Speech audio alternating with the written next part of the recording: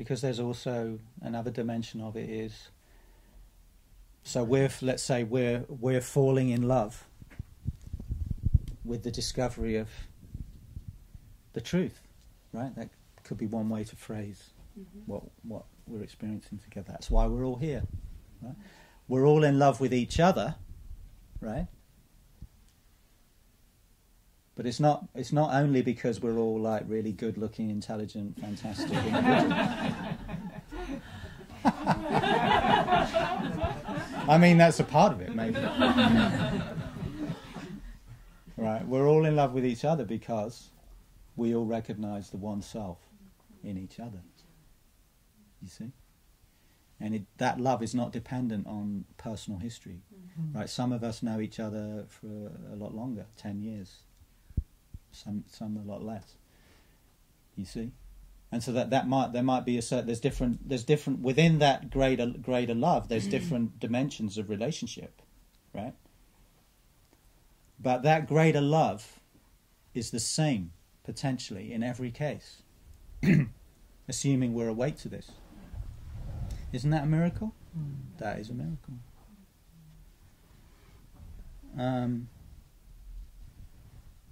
And so,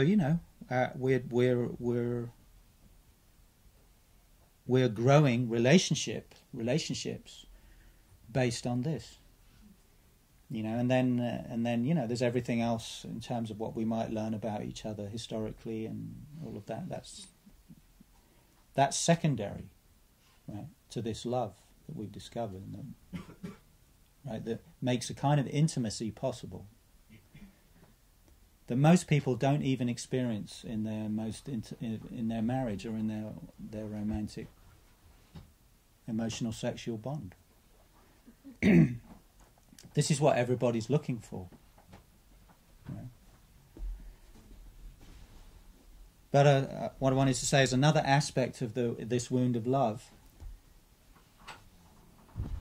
is that we're all going to die. A couple of us recently almost died, could have died, right? And we all felt that, right?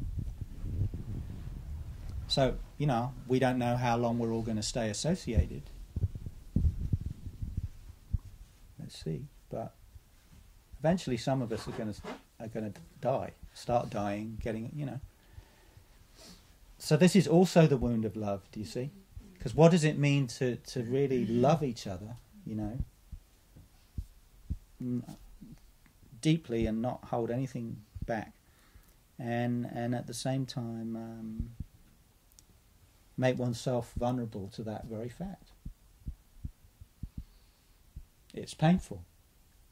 There's no escaping that. So this is also what Adidar means by the wound of love, and it's because human beings want to protect themselves from this wound, because it's the wound that breaks the heart. You see, you can't be a separate self and feel that wound. You see, both in the sense I was just saying, but also in the sense of, human beings don't want to wake up to their unconsciousness, their darkness, their selfishness, their impurity. They don't want to see it. They don't want to confront it. They don't even know that they don't want to see it, and don't. That's how protected they are. So that's why most human beings never really experience true love. Maybe for moments, and that's why most human beings are looking for that union, that ultimate true love union. Where are they looking for it? In emotional, sexual relationships, primarily. And all other ways, right down to the heroin addict. That's what he's looking for. All human beings are longing for this, because it's our true nature.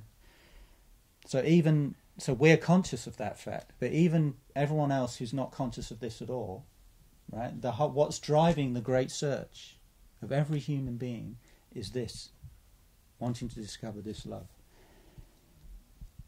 But one of the reasons that for most human beings they're never able to enter into any kind of profundity